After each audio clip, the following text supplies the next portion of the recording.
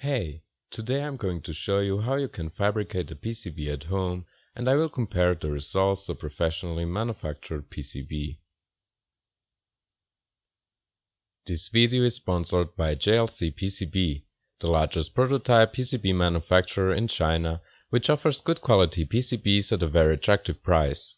You can get 5 10x10 cm AA PCBs for only $2 plus shipping, no matter which of the 6 solar mask colors you choose. I made this PCB like 2 years ago, and some days later I found out about JLC PCB and decided to give it a try because it was cheap and I had never ordered any PCBs before. If you want to follow the steps, you will need a printer, a transparency sheet, a copper clad and some way to cut it, clean it and drill it if your design has through-hole parts, dry film, also known as photoresist. As the name implies, it is a photoresistive film, and when exposed to UV light it becomes hard, while the unexposed areas remain soft and can easily be removed, as you will see. UV source like a nail UV lamp, UV LEDs, and yes, you can even use the sun if you don't mind waiting. A laminator or clothes iron to stick the dry film to the board, sodium carbonate, also known as soda ash. You can buy this as pH increaser for pools at most hardware stores. Hydrogen peroxide, hydrochloric acid, also known as muriatic acid. You can buy it at a hardware store. Acetone, preferably pure from the hardware store, but cheap nail varnish remover also kinda works. Containers and something to mix the solutions. Rubber gloves. A little kitten. Just keep it far away from the chemicals. You also need some other bits and pieces, but you probably already have them at home. First I cut the 1.6 mm single-sided copper clad to the size of my design. I used a scalpel and a metal ruler. I've since discovered that an acrylic cutting knife works a lot better for this. Apparently it is called a P-cutter. Basically you score the board a few times, and then you align said score on the edge of a table and bend it, and you get a reasonably clean cut. Listen. Oh, this makes me hungry. You can use a file to give it a final touch.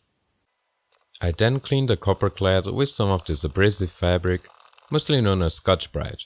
You can also use steel wool. I cut a piece of dry film slightly larger than the board. You can use a box cutter or scissors. I removed the back protective film with the help of 2 pieces of tape that I pulled apart.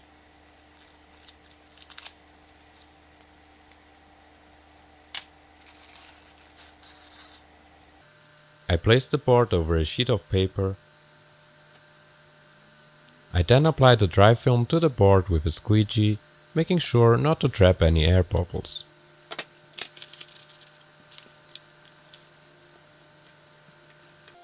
And passed it through a cheap heated laminator. A laminator is a machine that has 2 silicone cylinders inside that are heated and is used to laminate paper inside a plastic pouch. In this case I am using it to force the dry film to stick to the board. If you don't have a laminator, you can use a clothes iron at low temperature. Then I placed the transparency that I printed earlier over the board and secured it with tape. This print needs to be a negative of your design, meaning that the clear parts are the ones where the copper will stay and the black are the ones that will get etched away. Some people print the design 2 times and overlap the sheets to get maximum opacity. In my case, I only use one with good results.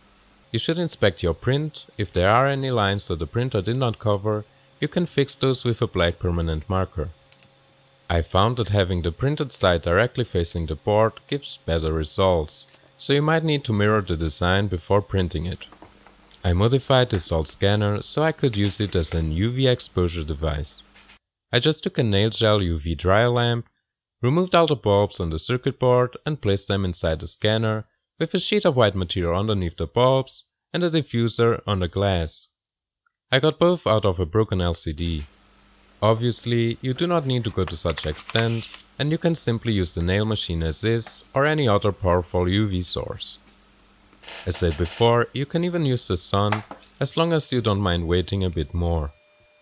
Now this is a sped up clip, but I exposed the board to the UV for 2 minutes, which conveniently is the original timer from the nail lamp and happens to be exactly the right exposure time for my setup. I prepared the solution to remove the uncured dry film by adding sodium carbonate to water. The correct ratio should be 1 part sodium carbonate to 100 of water. I removed the transparency and the paper, which was a bit stuck because the board had glue residue from the price label.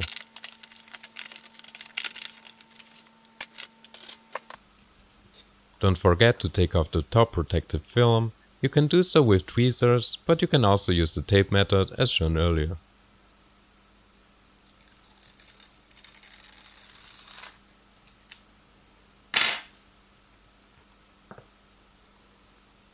I now dunked it in the solution. If you can do telekinesis, you might just stare at it. Unfortunately, it did not work for me, so I used my fingers instead and the toothbrush.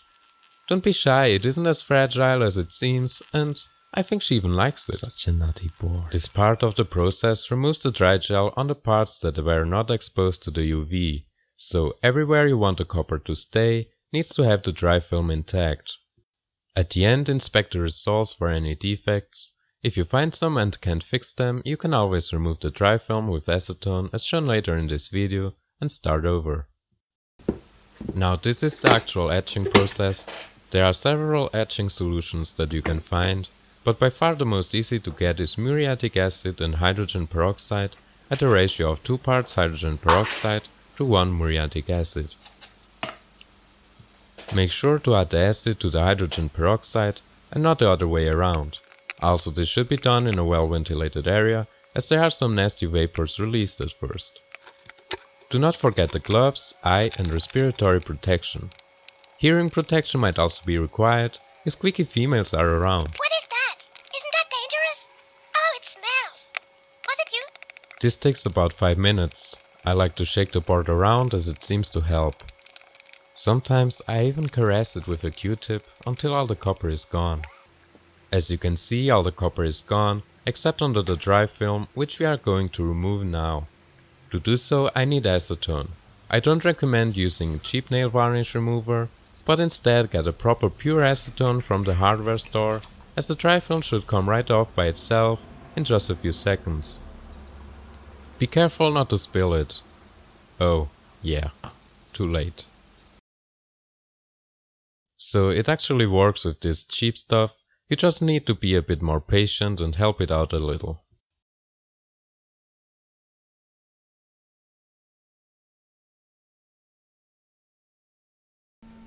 I borrowed this painting that my mom had on the wall and used it as a base to drill the holes with my Dremel.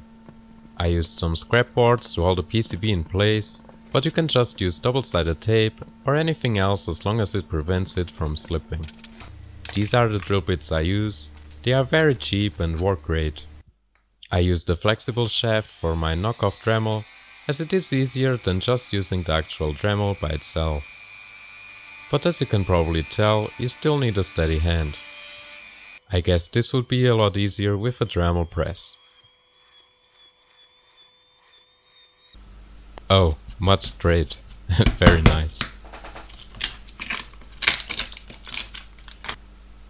No worries, it still works. If you want, you can stop right here, as you have a usable PCB, but I like to give it a sort of a solder mask. How, you ask? Easy. I print the pads on another transparency, apply dry gel to the board, expose it with said transparency, and remove the unexposed parts once again with the sodium carbonate solution. At the end, I like to expose it to the UV a final time, so the dry film gets really hard. Just keep in mind that this is not a proper solder mask, and if heated too much while soldering, it turns kinda ugly. Now, comparing the two processes, while making a PCB at home takes some time and effort, ordering online is a lot simpler and gets you professionally looking boards with aligned holes and proper solder mask and silkscreen.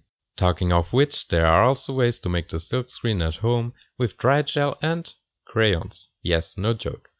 But I'm not going to explain it as I never tried myself and I don't think anyone that values his time would go to such extent.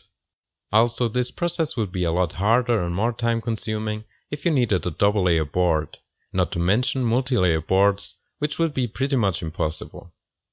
If you look closely, you can also see that the pads on the JLC PCB board are tinned, so they do not oxidize over time, unlike my PCB, which just has the copper exposed to the environment. You can of course tin the pads with the soldering iron, or with liquid tin, which works like magic, but then again, in most cases you are going to just solder the components on the pads, so you do not need to worry about this. So, unless I urgently need a PCB in the future, this was possibly my last homemade one, as it is just easier to order them online. You get perfect looking boards, and nowadays it is even cheaper than making them at home, especially if you value your time. Let me know in the comments if you ever etched a board at home, and if you made your mama proud. You can find purchase links for most of the tools that I used in the description. Have fun! I modified this old scanner so I could use it as an